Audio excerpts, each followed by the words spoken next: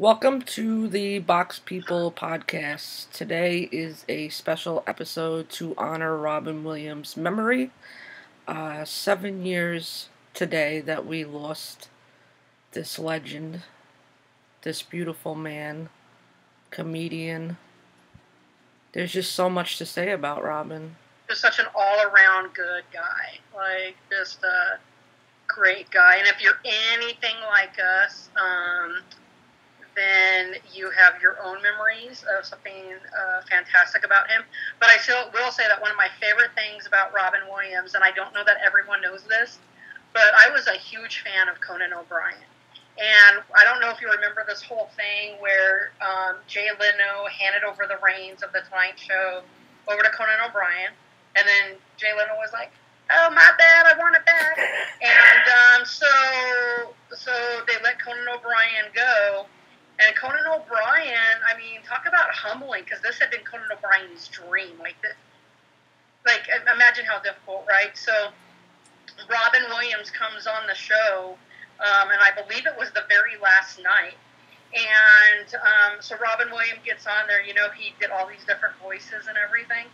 And so he gets on there, and he basically, does this little song, like an Irish jig, and basically goes, let me see if they can't take a joke. And then he gets up and he starts dancing, and Conan O'Brien gets up and dances with him. So what happened, though, was, so at the end of that, when Conan was going through this really difficult time, Conan one day gets this package delivered, and it's this bike. And, for those of you who don't know Robin Williams, man, he had his bike. He rode all the time. That's how we found out he was, having issues with breathing in his heart, and he had to go, under the knife. And so he sent Robin Williams sent Conan O'Brien this ridiculous-looking bike, just absolutely ridiculous bicycle. And the thing was, even though Robin had been on the show, it wasn't like they talked outside of it. They did it, but, they enjoyed each other's company. And so I just thought that was one of the coolest things. So Conan calls Robin Williams and says, thank you for this bike. And then Robin Williams' response was, does it look ridiculous? And Conan said, yeah, it looks ridiculous. And Robin Williams was like, good, it was supposed to. It was just Robin Williams' personality. And I think that bike, the colors of it just represented, I don't know if we can find that picture anywhere, I'll look for it today. But, it just represented, for me, just thinking about it, represents just how big and bold Robin Williams was. He wasn't afraid to embarrass himself. He wasn't afraid to make the joke. And I like to think you and I are a lot like that. Like, we're going to make the joke. Sometimes we're going to embarrass ourselves, whether it's about a ukulele or whether it's about, 100 other things that we make jokes about and the people stare at us. This is why we're dying laughing. I really like that story. Do you know, also, I don't know if a lot of people know this, he always tried to help the homeless a great deal. Yes. So when they would film, he would have the production companies hire them as extras. You know what I'm saying? This dude was funny. Absolutely. He was one of the very few actors that I really cried. I really lost it when I heard the news. It hit me in the stomach. He had films that a lot of his films I could watch with my family, and Mrs. Doubtfire is huge in my house. Huge. We watch it at least once a month. I mean, I was so hoping for a sequel.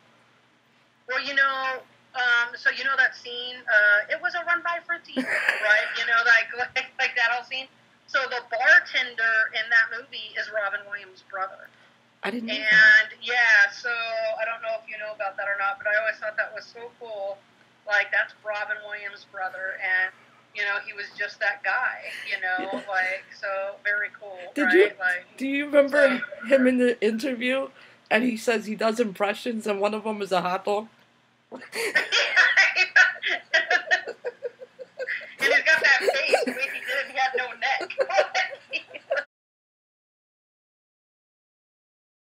And the lady had no sense of humor, and I told you this, I hate, when I try to make a joke, And like most of our friends, I don't know why we're friends with them, and they don't laugh. Like the other day, you were on the phone with me when I was getting coffee, and I had cracked a joke, and the girl was like, "Life is too short to be so serious." But what is that quote? Because Sonny is I love Robin Williams, but I know Sonny's a bigger fan than I am. There was a quote that he said, my favorite quote of all time, something to the effect of, it was always important for him to make people laugh because he knew how bad it felt. I gotta find the exact quote. He knew how empty and alone one could feel, and he didn't want people feeling that. So that was why it was so important for him to make people laugh and smile. Well, I gotta say, I think that one of the things you and I had talked about before, I think very in the beginning of mine and my friendship with you, is one of the things we talked about is the saddest people are normally the funniest. Right. And I don't know how that triggers the brain to do that, but I know that my childhood was not easy, and I can't speak for you, but I know for me, like I never even broke out of my shell and cracked a joke until it had to be after high school. I maybe just in. I remember my first joke really that ever got a laugh, and I didn't even mean to be funny. Was I had just walked into PE class, and our teacher had this cart, and so the cart was like it had the stuff on it, the jump ropes, all the stuff that we were going to use, right? And so all of a sudden this thing fell from the ceiling, and it was like a little piece of foam. And I was like, "What's this?" I picked it up, and she goes, "Oh, it's just a ceiling." And I was like, "Oh, well, that's comforting." Sky is falling. And I remember, like to me, like it was. I didn't even realize it was funny until she started laughing, and then I thought I make those jokes around my family all the time about stuff, but nobody ever laughs. No one's ever told me that was fun. You said the sweetest thing about Robin. I just love it. You said that you had a connect. You know, you can have a connection with celebrities and not personally know them, but you said you felt like he was your best friend that you never met, and what you would have done to just like giving him a hug and tell him what he meant. Like, just thank you. Yeah. Yeah, just thank you. What was your favorite work of Robin Williams? I know it's a lot. Honestly, it's so funny because you don't even see him, but it's Aladdin.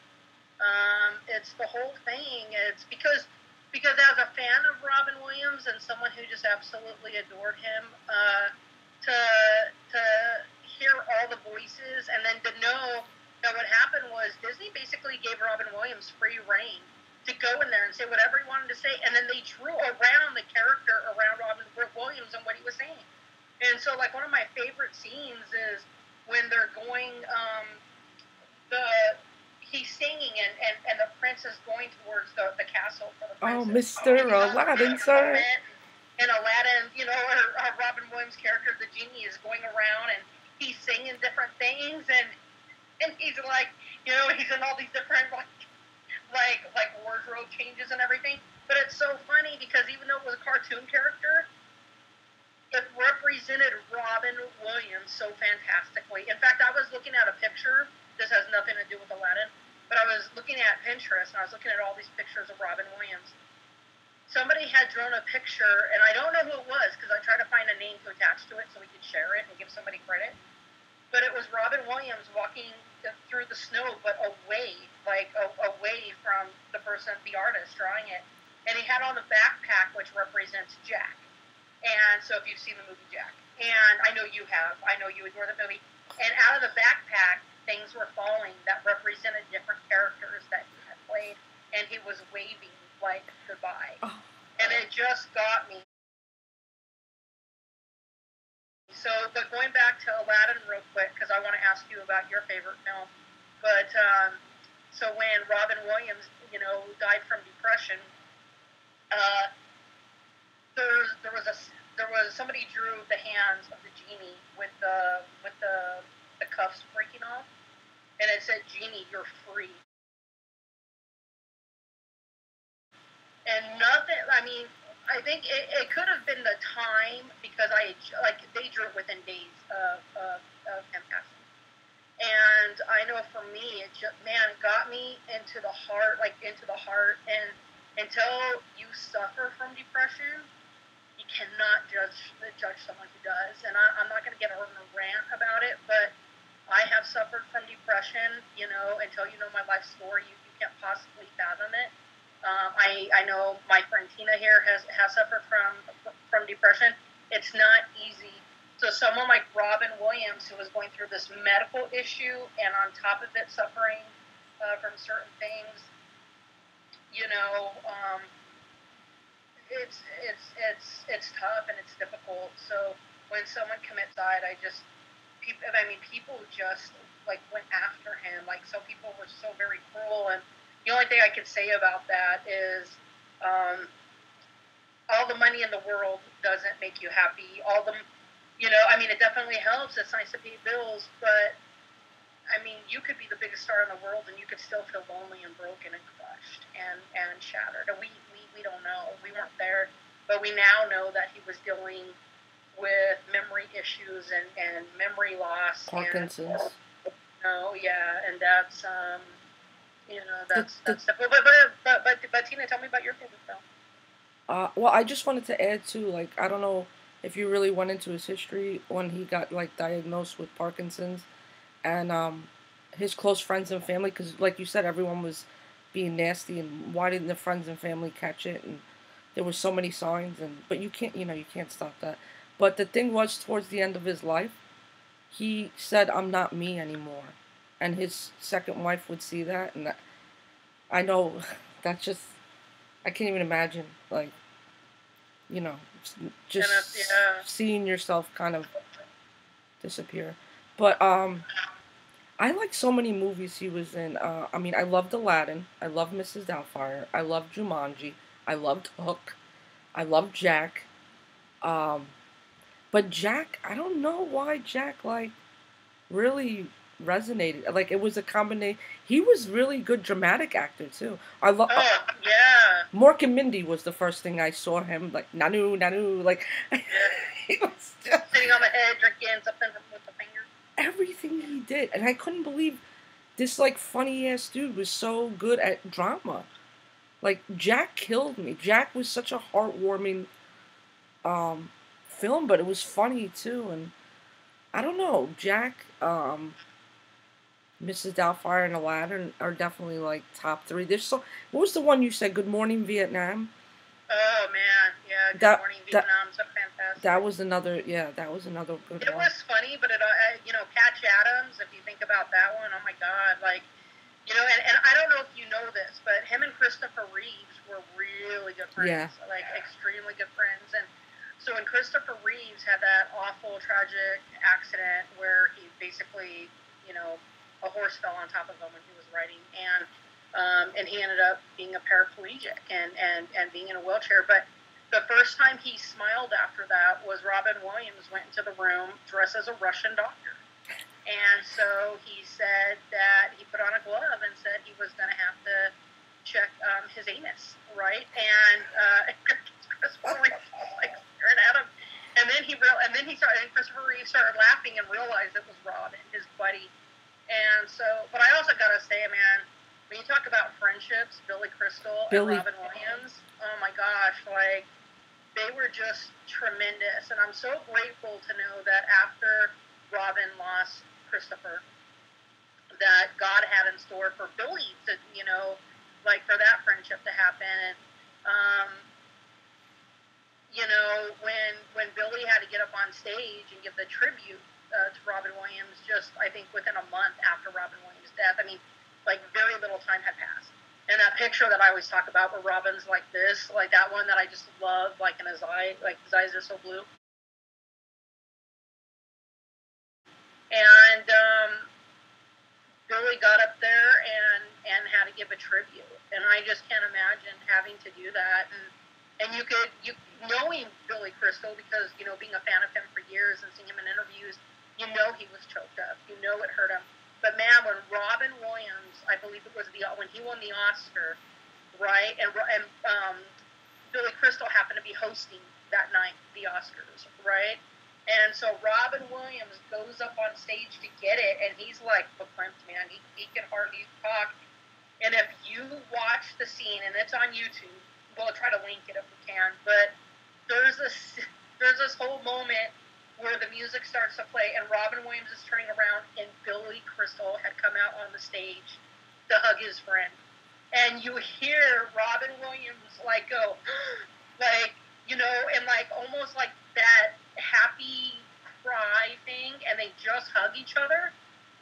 Man, if that doesn't get you in the heart, I don't want to know you. Like, it's absolutely like beautiful, and I think it just represents the whole friendship.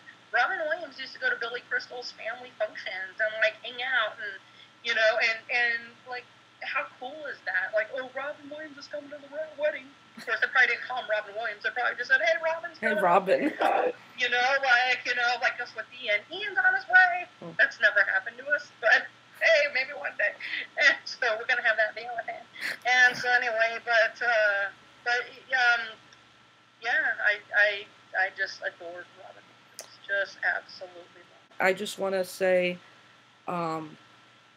obviously our thoughts and prayers are still with Robin's friends and family.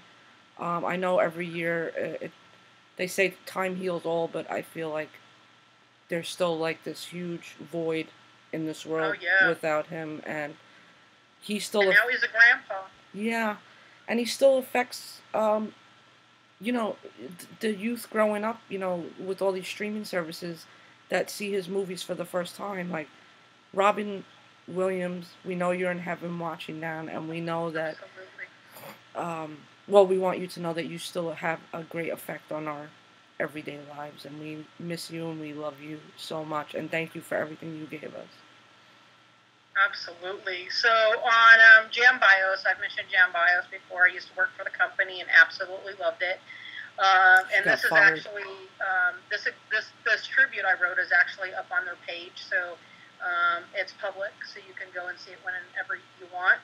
It's very longer, but it's long, but I cut it down because there's a lot of little stories. It's very longer. So I just cut it to Robin because we know how I can go on and on. Oh. So this is called To the Best Friend I Never Knew, the Peter Pan Man. And this was written on August 11th, 2014. Do you ever see someone and you just know that you like them? That happened for me in the 70s. It happened when Mork said to Fonzie, "I want to be your friend."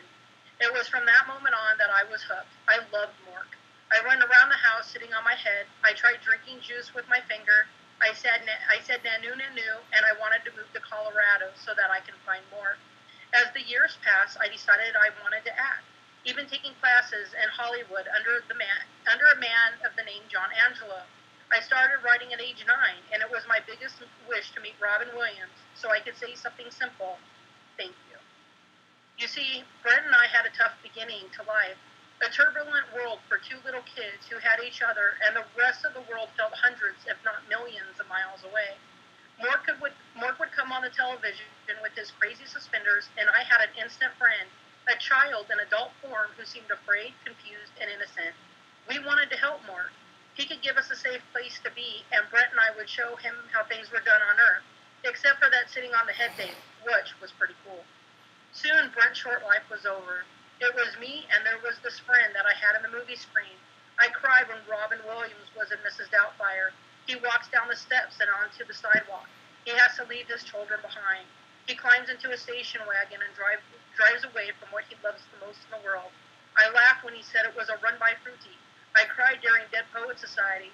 I laughed all the way through Aladdin, and my heart leaped when Aladdin says, "Genie, you're free." It was the one wish the genie really wanted. Perhaps I am the only one who loved Popeye. I loved him in Peter Pan. Robin was perfect for the part. Tinkerbell says to Peter Pan, "You know that place between sleep and awake? That place where you can still remember dreaming? That's where I will always love you. That's where I'll be waiting." It's tattooed on my back. Perhaps I always knew that it was meant for Robin Williams. Years ago, I got to see Robin Williams live. I was so excited. I was on pins and needles. The lights slowly go down, and the announcer comes on. "We would like to welcome Robin Williams." And I am on my feet in a hot second. My arms are in the air, and I am screaming at the top of my lungs. I'm literally jumping up and down. There he is, my furry, fuzzy Mork. The tears streamed down my face. My first friend is there in front of me. He looks in my direction, and to this day, I swear to you, he looked straight at me and held my gaze for a moment. It was one of the coolest moments of my life. A few months ago, I decided to write Robin Williams a letter dictating what he meant to me. I wrote it, spent a long time on it, getting everything just right. I explained everything about my childhood. I wrote of my brother and my need to push forward. I told him how I knew great things could happen if people, two people, when they have faith about it. In the end, I didn't send it. I thought it would make me be weird or make me seem like a stalker. Now I wish that I had sent it. August 11, 2014 will be one of those days that will forever live in my memory. Standing in the kitchen, doing chores before getting on the elliptical, I had just finished making Tyler something to eat. My phone rings, and it's Heather. I've known Heather since she was a very little girl. We have watched all kinds of movies together. She knows it was my dream to act, and she knows that I still write. I have told her if anything happens to Robin Williams or Michael J. Fox, be ready. I will be a basket case. Hello? Did you hear the news? Her voice is a mere whisper. What news? Sonny, where are you? I'm at home in the kitchen. Well, Robin. And then she pauses. Sonny, Michael called me. Robin Williams died. It's a hoax. I say it immediately. I don't think so, Sonny. It's being reported. I'll have to check, but I doubt it. Sonny. She says it in a way that clearly says she knows I'm denying it. I don't see anything, and we hang up. Seconds later, it's all over Facebook. To be fair, they have said that Morgan Freeman, Hugh Jackman, and Johnny Depp have all died in the past. I checked the online news, and I see the LA Times has reported it. Breathe, breathe, breathe. It wasn't reported It wasn't reported a month ago. It wasn't reported a year ago, and it's not a hoax. It was reported 18 minutes ago, and I lose it. It dawns on me that Christopher Reeves must be so happy to have his friend back by his side. It makes me smile. Goodbye, Robin. Thank you for the happiness, the laughs, the joys, the hopes, the inspiration, and the happy tears. How I wish you knew side doesn't take away the pain, and merely transfer it. It seems like such a small thing for those of us that loved you to carry. I'll be asking for you when I get there. Goodbye to the best friend that I never knew. That is the day that my heart broke for someone else. And although the words of transferring pain were not my words to begin with, they will always hold dear to me. But Robin, it was such a simple thing to ask us to hang on to deal with your pain. We love you, and thank you. It was beautiful. Wow. I can't help but cry. I get a little emotional. Yeah, no, it's okay. As we've learned in the past. But, Robin was just fantastic and great and funny and kind. And I think when, if you have dogs, you'll appreciate this, that all my dogs are staring at me right now because I'm crying. So they're all very concerned on the backside of the computer. But anyway, just such a wonderful, kind, and decent human being that people generally loved him. And when you can go on websites and you can look up like the worst stars or the worst people to come in contact with, that are famous, and it'll blow your mind. But you won't find Robin's name there. You won't. And he was such a good, kind soul. I don't think there was bad stuff out about. I mean, you never really heard bad things about Robin, did you? No. You know what, and I'll just share this very briefly. I was telling Tina about it just a few days ago. The dream. Yeah, but I have this dream that I dream, like, very vividly. But like, in California, we have these, like, washes where rainwater will collect. And in the dream, I was in one of those on a raft. And the water was so blue, like the kind of blue that, when you see vacation photos and people enhance the pictures, like these really beautiful... One-upper. Yeah, one-upper. And so anyway, so we're on this raft, and I'm looking up, and there's like this restaurant. I like how you looked up when I said that. There was like this restaurant, and they were setting up like the patio area, but I just loved the way, like, the colors of it. There was like a lot of wood, like that lighter wood, and they were setting out these wooden chairs and stuff, and I was like, what's that? And the lady said, oh, Robin's performing tonight. He's here. And this is his first time performing since getting here.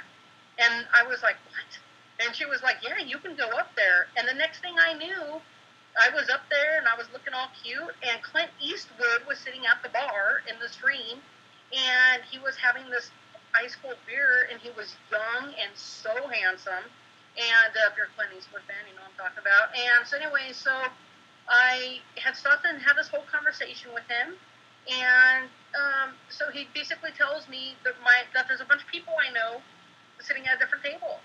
And so I go, and this waitress comes out, and she brings me this ice cold beer. And I'm not on hand a beer drinker, but I love apple beer. Anyway, she gives me this ice cold beer, and it's like, she goes, I know you like apple beer. It's on your records of things back there.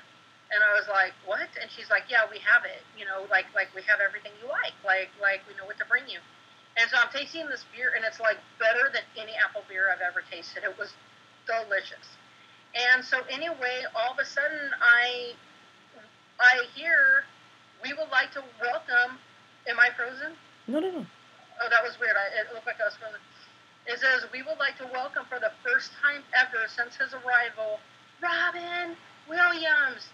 And out comes Robin, and he is young, and he is healthy, and he's on the stage, and he was happy. And so I think that dream gives me hope that, number one, you know, I will see him one day, because I do believe in really cool things in the afterlife. And number two, I'm going to be buddies with Clint Eastwood. And number three, Robin's there, and he's doing absolutely fantastic.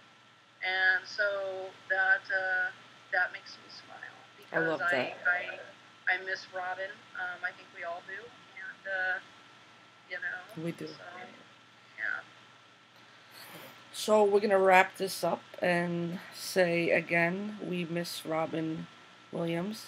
May you rest in peace.